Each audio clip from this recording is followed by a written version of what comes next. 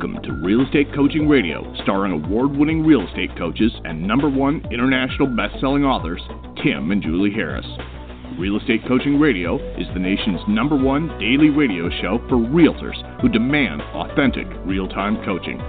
Get ready for fluff-free, unfiltered, full-strength honesty about what's truly working to get you into action, helping others, and making money now in today's real estate market. Now to our hosts, Tim and Julie Harris. Podcast listeners, I have a huge surprise for all of you. I have what I will argue is the nation's #1 luxury real estate agent, though he's going to correct me as soon as he starts talking, Robert Johnson from Greenwich, Connecticut. He's not only a personal coaching client, but he's also actually one of those rare coaching clients that becomes friends. Really a wonderful, wonderful guy. I've been looking forward to this interview. I've been telling you guys about it for the past couple weeks. What Robert and I are going to do on this podcast is we're going to deep dive into what it truly takes to sell some of the most expensive real estate on the face of the earth. We're also going to be talking about pricing. We're going to be talking about what it's like to sell the most expensive real estate on the face of the earth in an extreme buyer's market. We're going to talk about things at a level that many of you have never been exposed to. I want you to get ready to listen to this and then maybe listen to it again and again and again. Rob and I had a call last week where we were preparing for this because we wanted to leave nothing on the field for the sake of really disseminating the best possible information we can. So Robert Johnson, without any further delay, welcome to today's podcast. Thanks, Tim. I don't know where to go with that introduction. You're absolutely right. You know me, you know me well enough. But thank you. That's a very generous introduction. Yes, Rob's very humble, guys, and he doesn't like to brag about his success. That's the thing about Rob that makes him probably so successful is the fact that he does have a lot of genuine humility. Rob, can you give them a little bit of background on who you are, how long you've been, you've been in the real, let me just get you started so you can skip the real basic stuff. Rob's been in the real estate business in various capacities for most of his adult life. So he's always been doing something with investing or, buying real estate himself. He's one of these guys that's been, came to selling resale real estate as a natural extension of what he'd been doing all along as a part-time job or as a part-time, I think, passion aside from working on Wall Street. So you can pick it up from there. Yeah, so my first career, which most agents have, obviously, was on Wall Street, and that lasted around 17 or 18 years. During that time, I was investing in some spec projects and investment things. I worked with a very high-end custom builder as I was transitioning out of Wall Street, and then very quickly turned to being a realtor full-time after that. So full-time as an agent, it's been around 6 years, but my exposure to real estate obviously predates that. Right. So your background on Wall Street was on a trading floor. We don't have to get in the weeds about what you did, but Right. were there any parallels between what you did on Wall Street and selling real estate? Yeah, I think communication,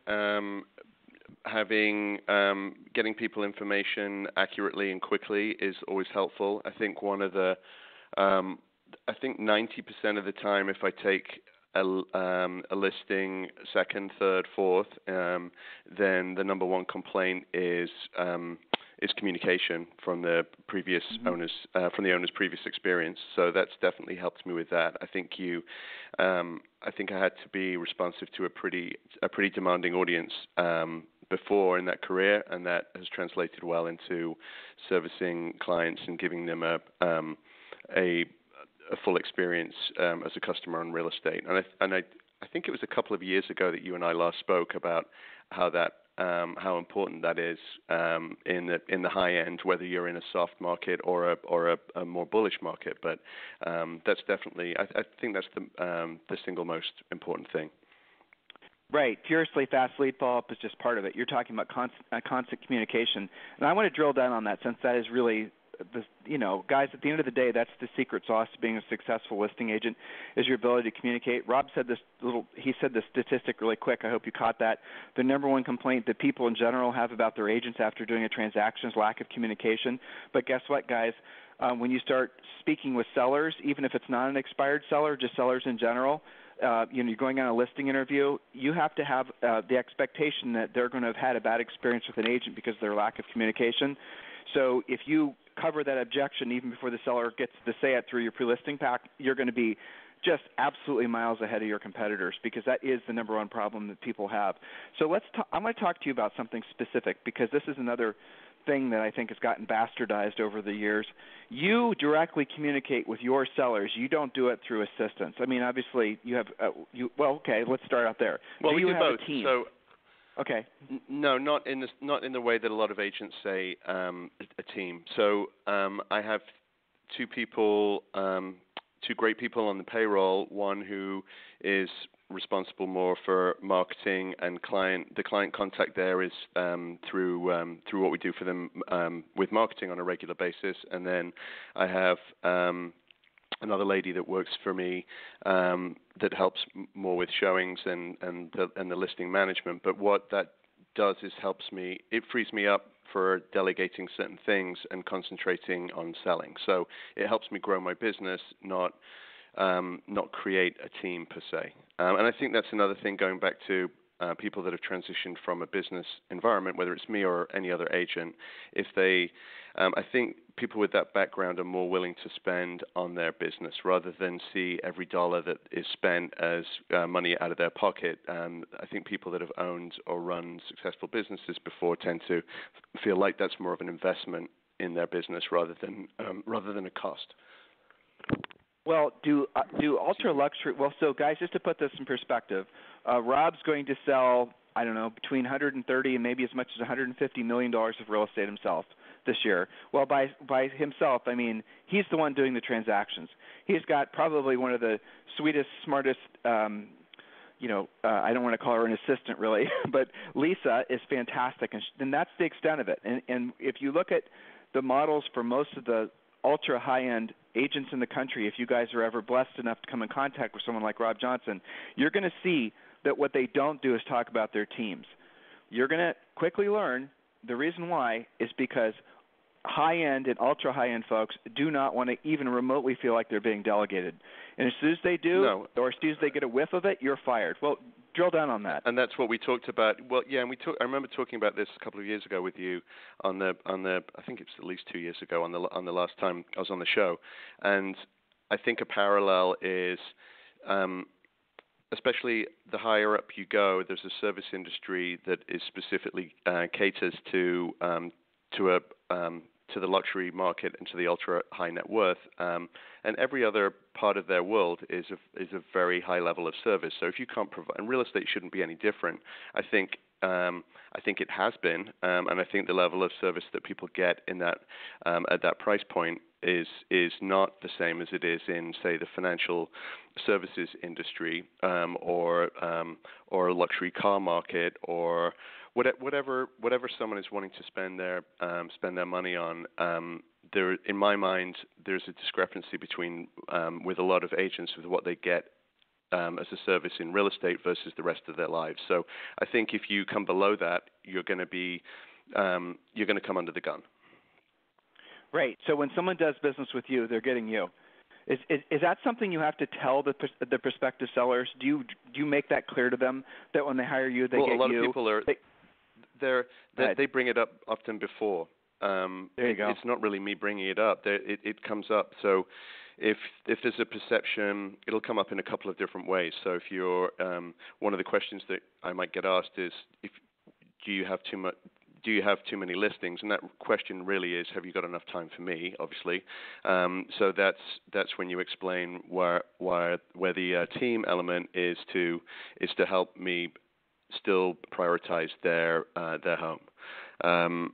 But it's you have to assure people that you have enough time for them. Right. And so the key thing is, and also you are in situations sometimes where you don't want to take every listing. You turn listing opportunities down. You're very particular about which sellers you'll do business with, because you know Greenwich, Connecticut like the back of your hand. And if you guys have never been to Greenwich, Connecticut before, it's probably one of the most beautiful little hamlets that I've ever seen. And for you guys to, it's difficult to put it in perspective what it's like to live in Greenwich, Connecticut, but you're dealing with, pretty much wall-to-wall multimillionaires and billionaires. Rob touched on something. You guys should Google this if you're not familiar with it.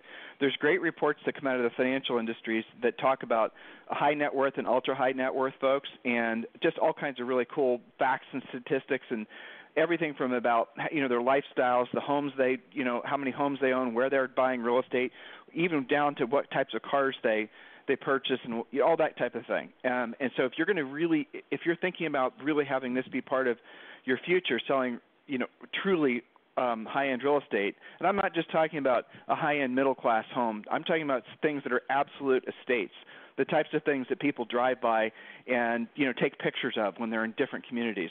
That's what Rob sells. There's only probably a couple of them. Well, it's just to step in there and correct you a little bit. So the size of the town is around 70,000 people, and we're just under an hour from New York. So it's a lot of people work in the city.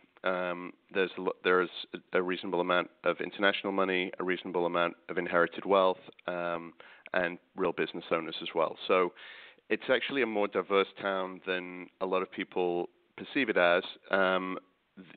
A lot of outsiders' perception is, though, drive-by large mansions, but the town runs a very broad range. So, for example, in the last 12 months, my deal range has gone from 900,000 to 48 million. So it's not all the mega mansions, but it is actually a broader market than a lot of people imagine. Absolutely, and of course, you realize for most of the country, 900,000 would be considered ultra high end, right? It can be, and so our market is obviously different. Like every market all over the country is different, and the LA.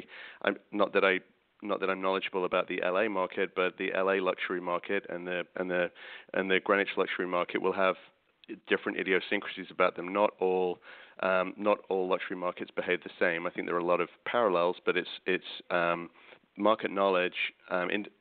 Niche market knowledge is key for every agent. Doesn't matter where you are, whether it's whether you're in Houston, LA, Greenwich, or Manhattan. How do you get that knowledge? How would you suggest an agent get that knowledge?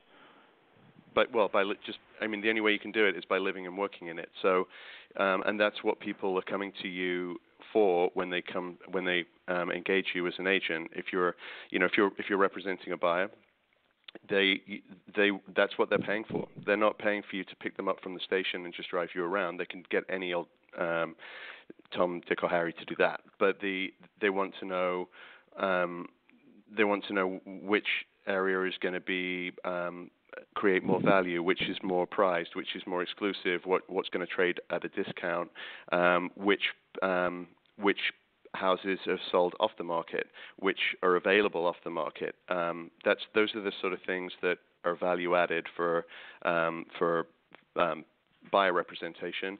There's a different on the sell side. It could be a different set of criteria, which involves service, dollar spend on marketing, again market knowledge, and perhaps having a direct knowledge of which buyers are out there looking for their property before it hits the market. So 3 deals that I've had this year have been off the market, and that's probably pretty consistent with maybe 3 out of 20 deals on a year-to-year basis. A couple in the 4s and one very expensive one at 48. So sourcing, being in touch with your market on a day-to-day basis is helpful for listing and buyers. Let's talk about what's actually happening in Greenwich, and this is what you and I were talking about last week, which I had to go over with you 3 or 4 times just because I thought it was so fascinating. So tell them about what's happening in the marketplace, and then concisely, and then let's drill down and talk about essentially the psychology of the sellers and the buyers, because you've been in a protracted buyer's market on the ultra high end. And I think for most people listening, they are going to be blown away by how different real estate markets can be. The difference in, all that's interesting. So tell them a little bit about what's going on in Greenwich, Connecticut, and how long it's been going on. So I would say going back to the downturn in 08, 09, if we use that as kind of a line in the sand, I would say there is, and and this goes back to what you were just saying about knowing your market. And but what's been happening here is a protracted buyer's market, which is very difficult to navigate for buyers and sellers because it's not consistent.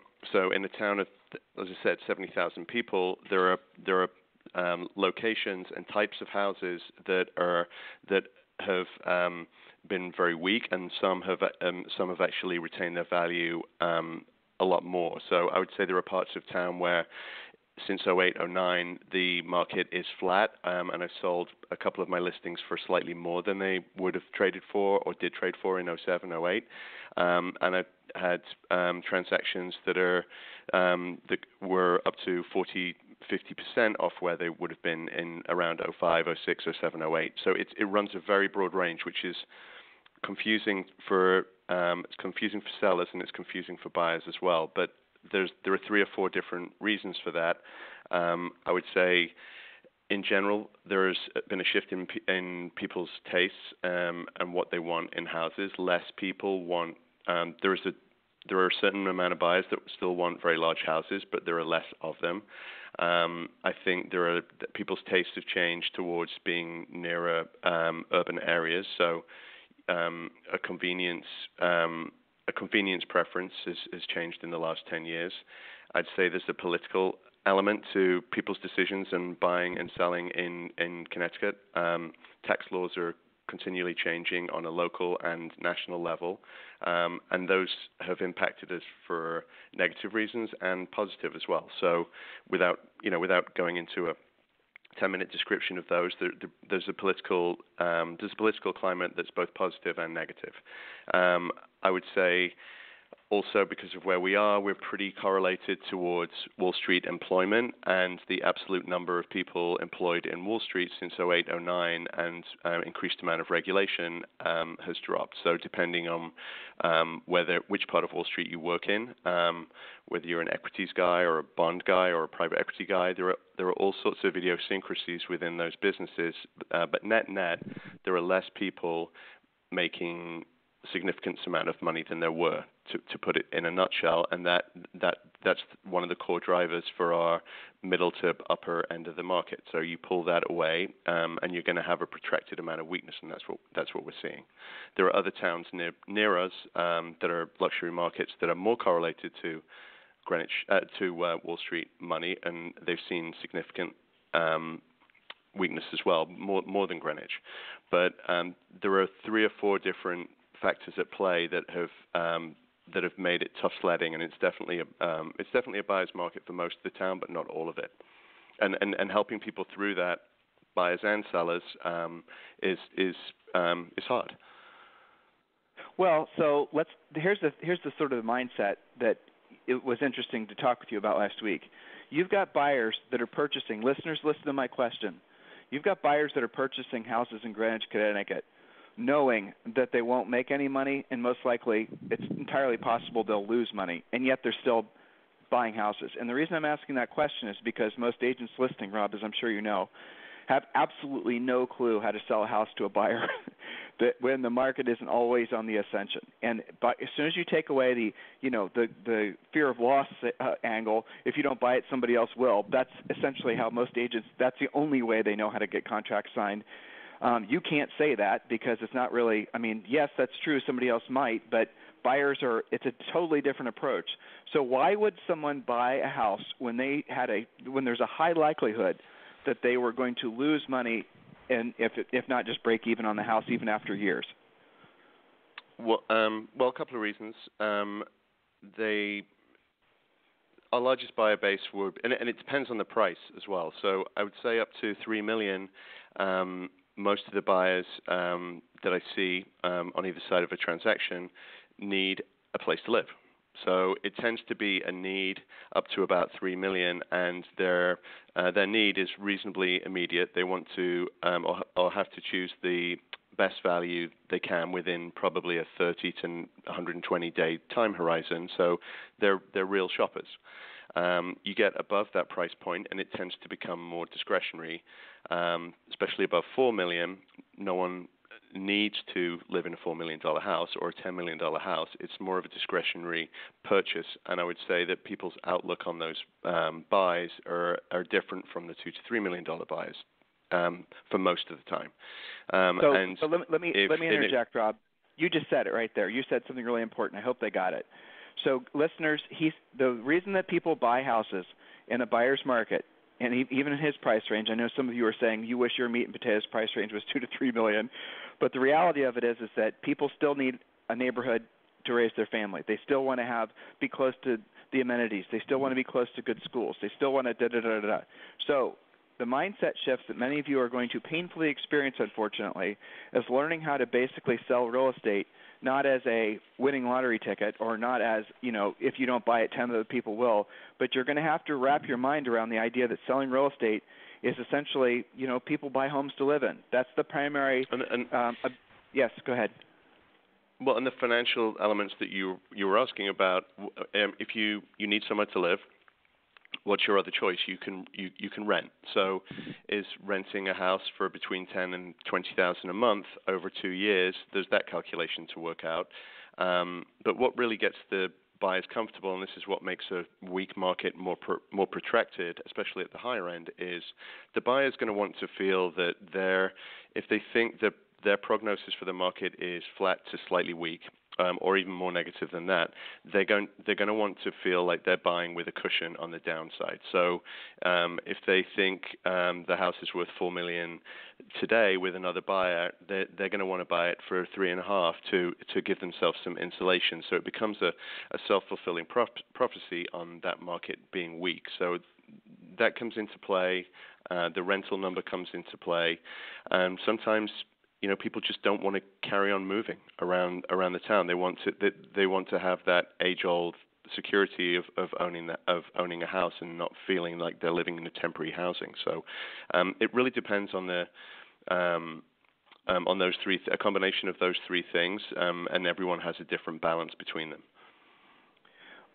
So I don't know if you necessarily agreed with this, but there's something else that came from our call last week, which I thought was sort of interesting, because I'm trying to wrap all this up for the sake of being able to have podcast listeners understand, is that when you go to purchase of course, Rob drives a Range Rover. What else would you expect him to drive? A nice British gentleman. So when you went to buy your Range Rover, you didn't have the expectation that it was going to be worth more next year. You had the expectation that you were going to get your use out of it, and then 4 years or 5 years, whenever you decide to go to sell it, that you're going to sell it for less than you paid, sometimes by half.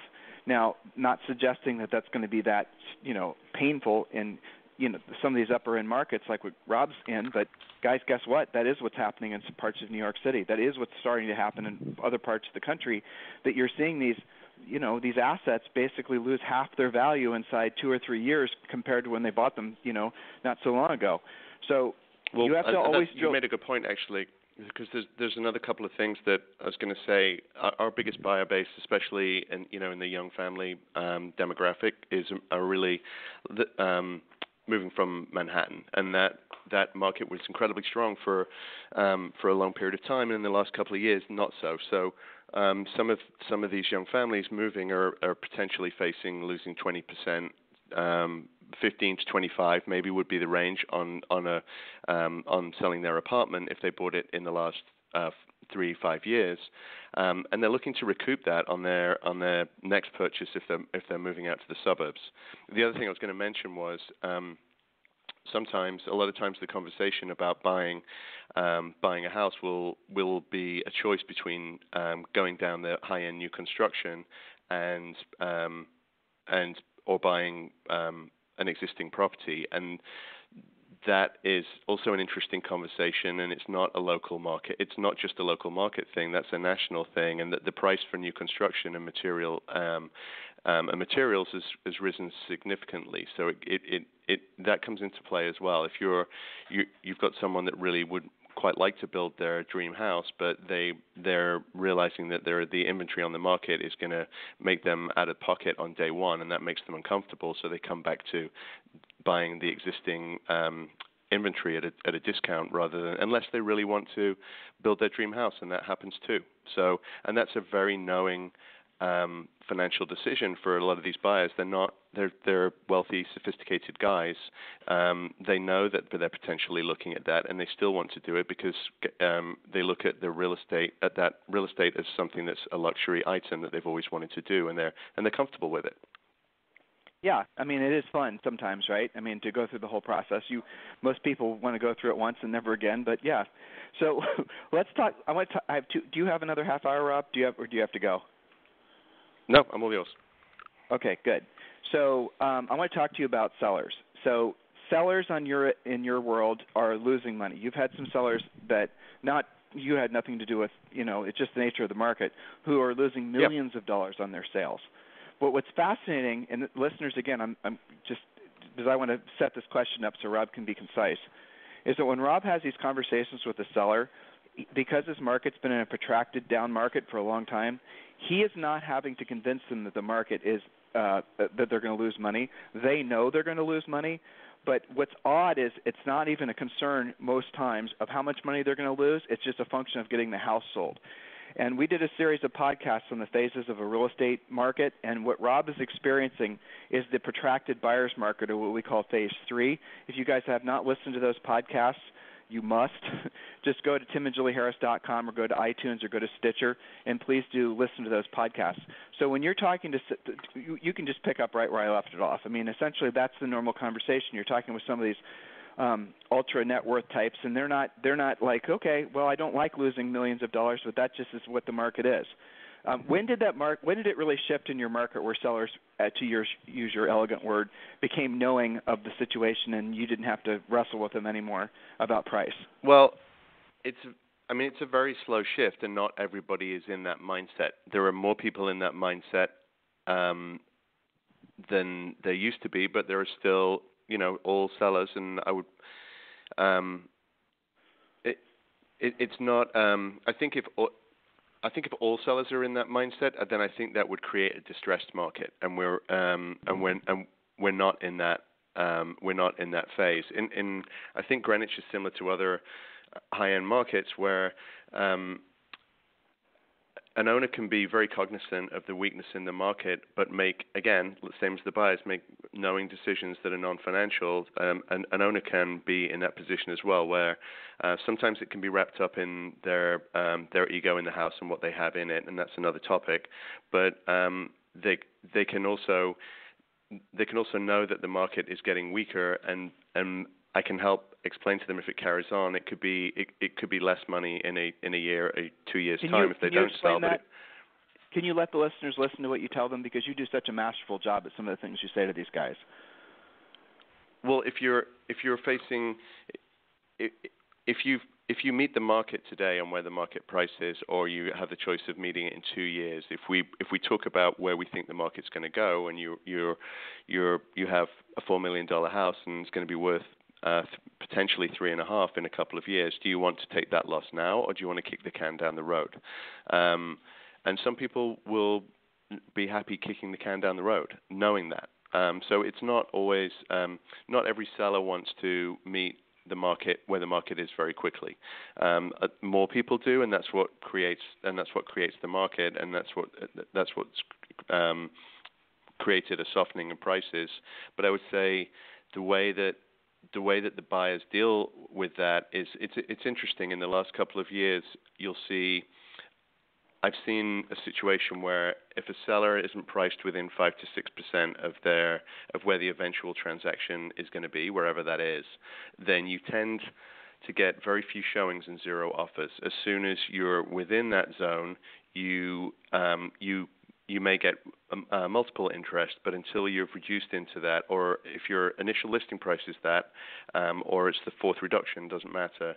You'll suddenly have the market will tell you very quickly what doesn't happen in this market, and this is sometimes difficult to describe effectively to sellers. Is what doesn't happen if you're wrong, you'll get nothing, and the effort that you put into future reductions are going to mean you end up getting less money for your house, because you're begging for people's attention by then, and you have to create much more value than you would have done at the initial listing price. So here's what's really fascinating, and I hope everyone's listening. Any agent who sells in any price range in any market, you know exactly what he's talking about. We have this as part of our listing presentation. There's an it's been around forever. Julie and I didn't create this. It's basically a target, and it shows exactly what he just said. It's part of the listing presentation. It's also part of the pre-listing pack, and it basically shows the seller exactly what he just said. In essence, if you are just this far off and a single digits far off, you won't get any showings, and that house will grow stale. And then, the whole thing is just going to be a downward spiral. And that's what happens a lot of times when sellers just aren't willing to accept reality. Rob has become masterful at helping sellers understand that the time to sell is now, not to try to, essentially chase the market down, but also he's become incredibly effective at helping sellers that weren't successful with maybe their first 2 or 3 listing agents getting their property sold. And not always just because he needs to lower the price, but sometimes a lot of times it's essentially how the house is being represented. But though I don't think Rob would ever admit this, one of the biggest reasons he's so successful selling his listings because he calls them the leads back right away. He chases every single transaction. He is a true grinder even at his level. He does not let the ball go by. I mean, I don't have to have conversations with Rob ever about being lazy or complacent, and that's something all of you guys have to understand. The parallels between selling ultra high net worth or, ultra high expensive multi-million-dollar, properties. These are guys with their own jets. These are people with multiple houses all over the world. Those types of relationships, the nature of the conversations and the whole thing, the scripting basically is the exact same if you were selling mobile homes in the middle of nowhere. It's the same exact market dynamics, just on a much broader scale. And that's when you're facing the client. It's also, I think it's important as well to be known to be a very transactional agent with your broker community too. Mm-hmm. Well, that's a really good point, Rob. You do a great job at that. I mean, you're picking up expired listings all the time, and they're choosing you over other agents. But you do maintain a really close relationship. Help brokers, help other agents have the confidence in you to know that you're going to be an effective and transactional agent when they show your house, and it'll make a difference. And that doesn't matter whether you're selling, where you're selling. That's just human nature. Well, I'm going to point something out. Rob, this is worth saying, okay? I don't know, you'll never say this, but I'm going to say it for you.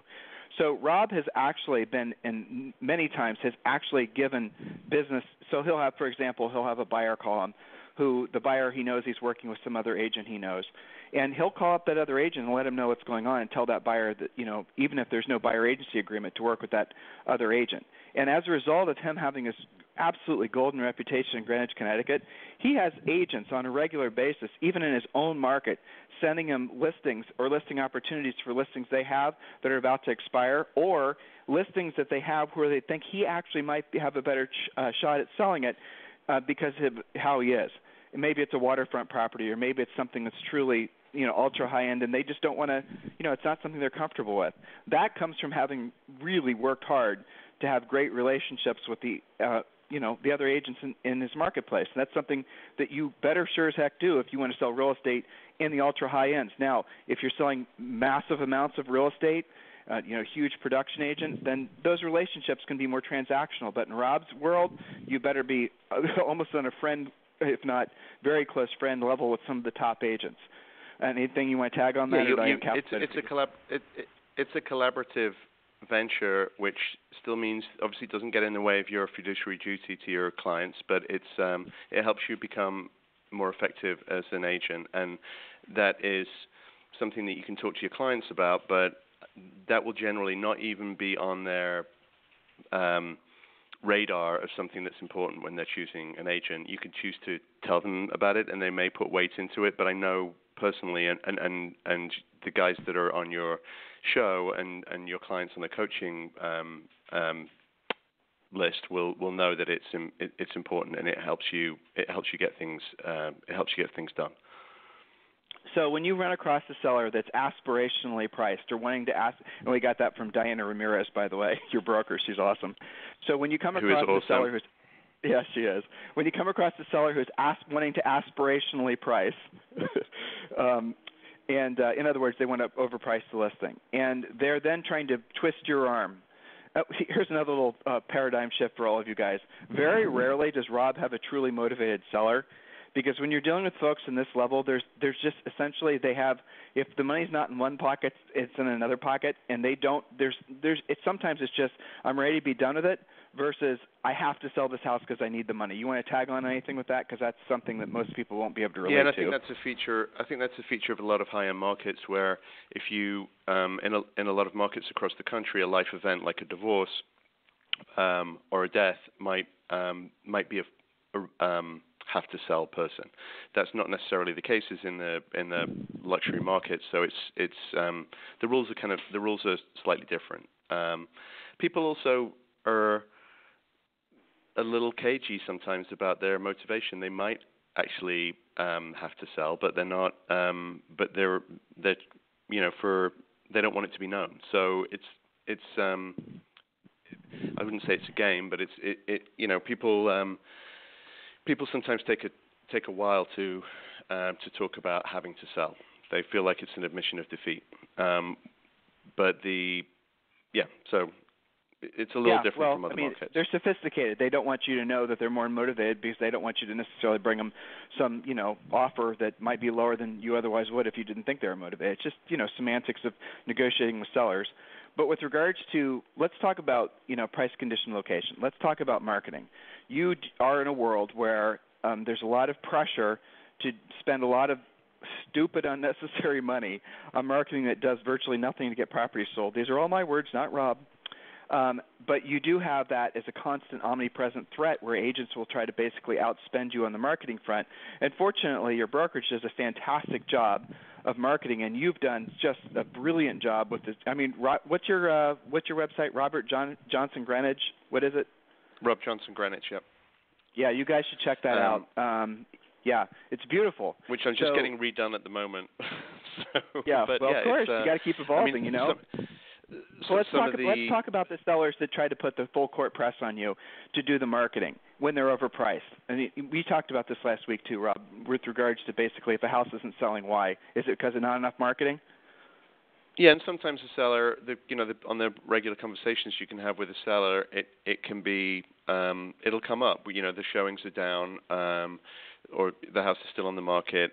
A go-to element for a seller tends to be, well, it must be that you're not reaching a certain market with marketing, and it's about $1 spend rather than the price.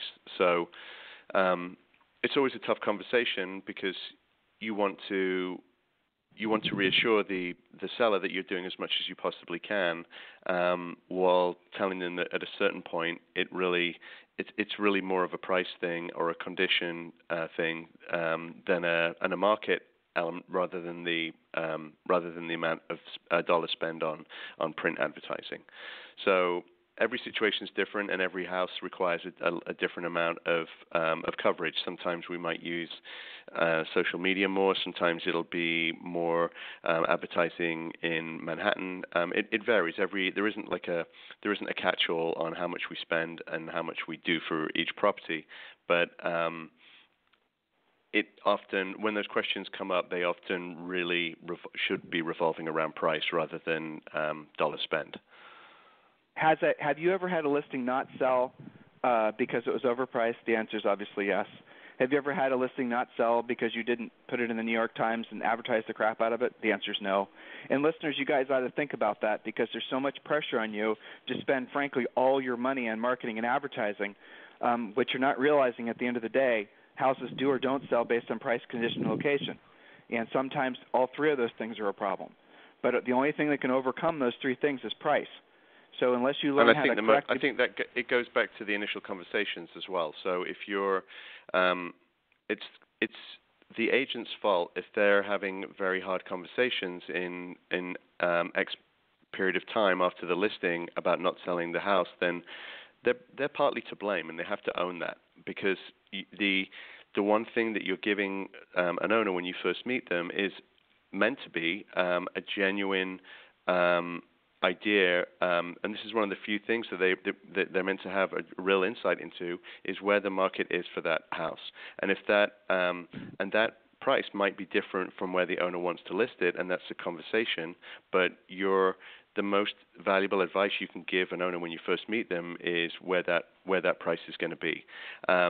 If the owner's desire to list it is a lot different from that, then that's a conversation. It doesn't mean that the agent is going to not take the listing, but what's helpful is to go back to those original conversations when the subsequent conversations come up and say, this is where we thought the market was going to be. At your price point, this is the amount of showings and offers that you should be getting if you're within 5 or 6% of the price after we listed it. And if they're not there, the regular conversations about repositioning should be kicking in before, in an ideal world, before an owner is calling you with basically an unhappy situation. So, listeners, here's what he said. Hopefully you heard all of this. That was really important. He's not turning sellers down because they won't list it at his price.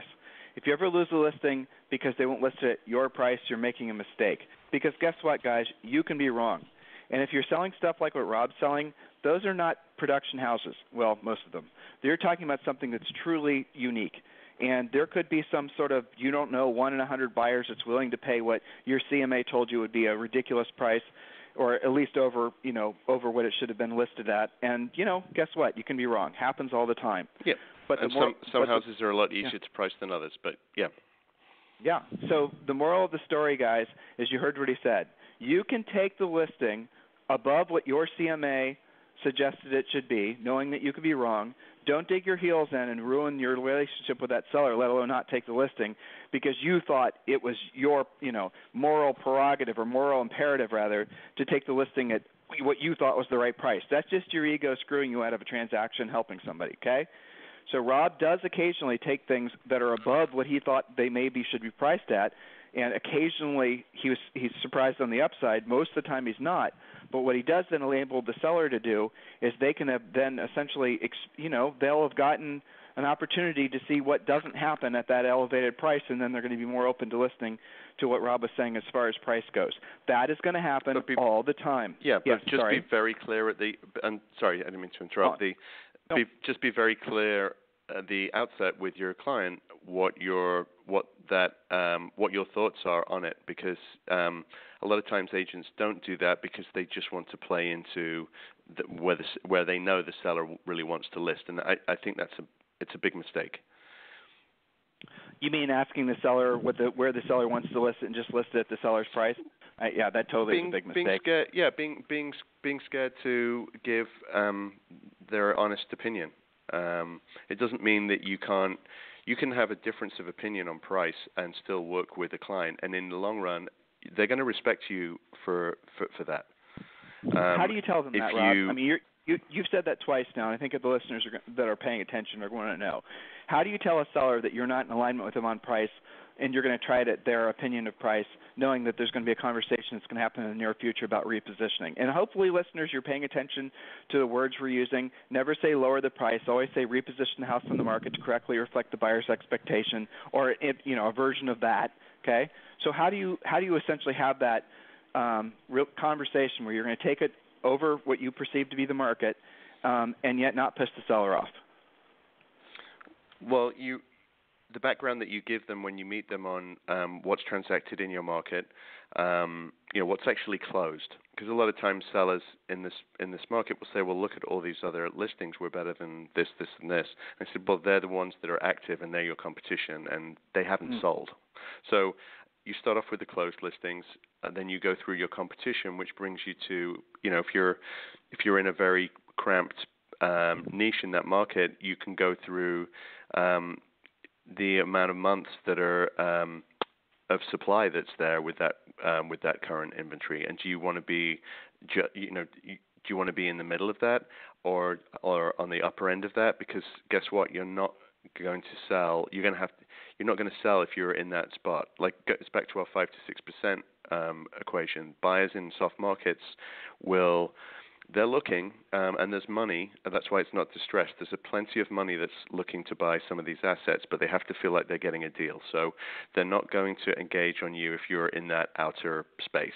If you're the best 1, 2, or 3 things in your little price point in your location, you're going to have people interested. And do you want to be one of those, or do you want to play a longer game for the other reasons that we talked about? So it's not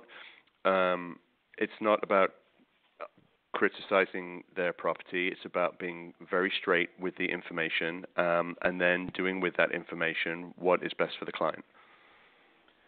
So in a market like Greenwich, Connecticut, in a really challenging market that was, you had to learn to be as successful as, I'm not going to say it's fast because you've been doing this forever, but to go from an agent that was, look, dude, you've climbed the mountain and you've done it relatively quick by anyone's measure. I don't know if any way else way to say that.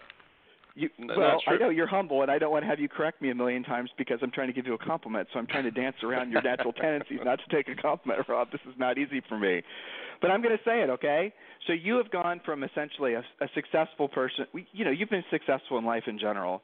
But in real estate, you've gone in a relatively short period of time, going from who's Rob Johnson to now what I'll say, because, again, I know you won't, the number one agent in Greenwich, Connecticut, let alone the entire state of Connecticut, by volume, and probably one of the most successful agents in the United States, if not the entire world. Okay, there's something you'll never say, those two things together. Well, that's definitely not true, but thank you. How would you know it's not true? It is true, Rob. Look at the list. There's plenty of people that sell more than me. But see, guys, didn't I tell you he's going to fight me on the compliment? That's it's because it's real humility because he's appreciating the position he's finding himself in, but he's also walking on my question and my compliment, which is very rude, especially for a British gentleman. I need to point that out. Okay. Please continue. Yes, right.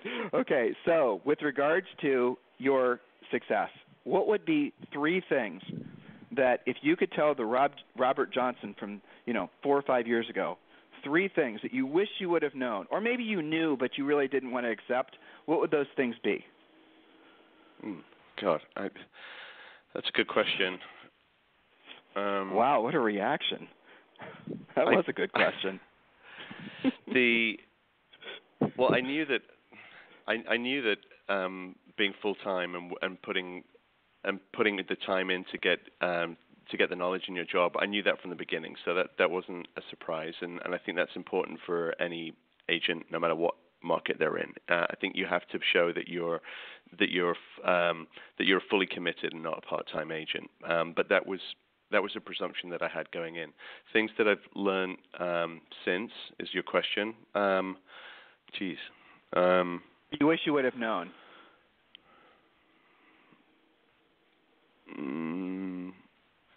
The collaboration with other agents was one thing that I didn't think was as important as it has been. I think the amount, the effective sphere of influence and managing that, staying on top of it, and the amount of business that I get from referrals from past clients and senses of influence has been huge for me, and I probably would have worked on that harder from the get-go. I know you and I argue about expireds all the time, so I won't even bring that up. You mean you wish you would have focused more on expireds? This is your confessional? Yes, I agree completely. You should have focused more on expireds. Keep moving on. Let's move on. Those are the first couple of things that spring to mind. You kind of sprung that one on me, so. I know. Well, listeners, you're hearing that he essentially has the same struggles that you guys do. Even as successful as he is, he still doesn't necessarily want to, call the FSBOs and the expireds, which, in that market. It's really hard. It's a constant conversation, and Tim's laughing because he knows what I really want to say here. It's very hard for me to do that. So there are certain things that, maybe if I look back on it, maybe getting comfortable with that from the beginning might have been more productive. I don't know. Maybe, but there are certain struggles that are the same in every market. You're right. Centers of influence and past clients. What do you do to work them now? What is it? Just give them a snapshot of what you and Lisa have created for a 12-month plan to focus on those guys. Client appreciation events, doing those regularly, reaching out to people if everything's okay. Do they need any recommendations for anything? So, right, you're calling. You're picking up the phone. You're calling. Yeah, just staying in contact with those people. I've experimented with a bunch of different systems to do that, and I haven't got a great answer on what's best, but sometimes just if I'm in my car just scrolling through my contacts from A to Z and going through those and looking at names that I haven't called, and just there are lots of times in the day that you can choose to that you can fit a couple of those calls in. You don't have to be sat at your desk and concentrating on it. It just becomes a habit, which is it's nice. It's a good casual way to keep in touch with people. And also, you're involved in, we won't necessarily rattle off all the places, but you're actively involved in the community. You're involved in different social clubs. You're involved in, and when you're in those environments, you do, though you're not like overly aggressive, you definitely let people know that you're here to help. How do you do that? So when you're at, just pick your event, some polo field around a bunch of polo-playing friends of yours. How do you go about... Just the usual polo on a Monday. Yeah, we need to wrap this up. Exactly, the usual polo on a Monday. We're having martinis. Yeah, right. While you're flipping through your private jet catalogs. Yeah, with your feet up on the back seat of your Bentley. No, but seriously, how do you go about asking people or letting them know that you're interested in helping them? I think just being... It's not an overt thing for me. It's more it's more of a contact thing, and I think sometimes I describe if you go to a party, a Christmas party or a birthday party, I always tease. I've got a couple of friends that are surgeons, and we always joke that someone's going to hit up my friends that are surgeons about advice on their hip when they're really a shoulder doctor, and the same thing, they're going to come and ask an agent about real estate. So it's my variation is it didn't take 8 years of training, but it's the same thing. People want to talk about real estate and what's going on in their neighborhood. It doesn't matter whether their house is worth $100,000 or $50 million. So it's not a difficult thing to introduce. I love talking about it. I love what I do, and people want to ask questions. So it's kind of it just happens. Well, so it just happens because you invite the conversation, whereas a lot of agents, Rob, they'll be in a group of people, and they'll be the secret agent. They won't say anything. They won't bring up real estate because their minds are all of a flutter of all these ego-based thoughts, where you encourage conversations. You're not necessarily jumping down people's throats, but the flip side to it is you're not hiding your willingness to talk with them about real estate, especially with their zones of influence and past clients. And hopefully, listeners, you are listening, he does do his private, his client appreciation events and all the rest of it. But he's picking up the phone. He grinds out contacts, not on a regular basis or as many as he probably should be doing. But it's hard to criticize a guy that's selling $150 million a year, or whatever you're going to close this year. So Rob, one last question. This one's yes. Totally self-serving. Ready? Okay. So coaching. Why has coaching been important to you? I would say every week, we pretty much, barring the odd exception, we speak every Wednesday at 11 o'clock. And the amount of ideas, and it changes from week to week what I get out of the conversation. Sometimes it's you, and you're very good at picking up on this. That's why you're good at what you do, is that you know which buttons to press. So some weeks you know that you're going to be kicking my ass and forcing me to do something out of my comfort zone. And then the next week is more spitballing with some ideas about marketing or a website. So it's constantly changing, but having that regular date on the calendar, which I'll move everything to have for that half an hour, has been really invaluable to me. Your contacts across the country have been helpful. You've put me in touch with people in everywhere from Philly to the city, to New York to LA. You've helped me with all sorts of a very diverse amount of things in my job, and just when you think it's going to be a regular conversation, it turns into something else. So there isn't a one catch-all that you've helped me with. It's been across multiple different areas. And Mr. Johnson, truly, it's been an honor, and I hope for many years to come. And it was great to meet you. When we were in New York, 5 years to grab a coffee. Yeah, well, it's your fault, not mine. I've invited you out a million times, and you better come down to Texas. Well, I kind of understand, but you have no excuse not to fly down to visit us at the lovely Ritz-Carlton Dorado Beach where we're living now. So make sure you come down and visit us towards the end of this year. But Rob, honestly, you've been one of my favorite coaching clients just because, and here's the main reason why, You have no freaking ego. At least you don't bring it out on the coaching calls. You do not fight me. I know you're not always doing what we're talking about. Duh, that's just called normal. But that's the greatest thing about you is the humility. Well, I know. You write things down, and I know where it goes, in your desk drawer. But the reality of it is that's the reason that I think ultimately, Rob, that you have been and will continue to be so preferred by the sellers in your marketplace is because you have this undefinable quality that is humility, but it's also confidence. So you have earned this place in the real estate world of you don't like my compliments or my labels for you, but they're accurate. And I appreciate the fact that you want to toss them off because personally I feel like that's the same way when people are trying to pour it on for us. I don't particularly like it either because you're on a mission. You're here to really make the best version of you, but also you're doing this for the sake of. You don't have a big why. There's no. Well, that's a silly question that I would never in a million years ask. But I know you're exposed to this type of hippie thinking all the time. Do you have a big why? Do you believe in the big why? What is the big why? I don't even know. Yeah, there you go. It's a dumb question. I'm sorry for asking it. That's embarrassing. What a fool of me to ask that. You mean why do we do what we do? Yeah, for freaking money. Isn't that the obvious answer? You're not. Yeah, I like to pay the bills. Yeah, that's the big why. Sorry, it's not very deep. Rob, there's going to be someone or somebodies over the years that are going to listen to this, and they're going to be amazingly appreciative of the time you spent on this podcast the past hour. If they want to send you a referral, and I'm going to ask you to do something, and if you don't want to do it, I won't grind you on it, but I would strongly suggest you share your cell phone number. And if you do, listeners, here's the thing. Do not call him, text him. That way, because this guy is busier than just you can possibly imagine. So if you're going to, and I will definitely come back to you. But 203-979-2360, or you can email me at robjohnson@halstead.com. That's HALSTEAD. So this podcast is going to go to people in New York City. It's going to go to people in L.A.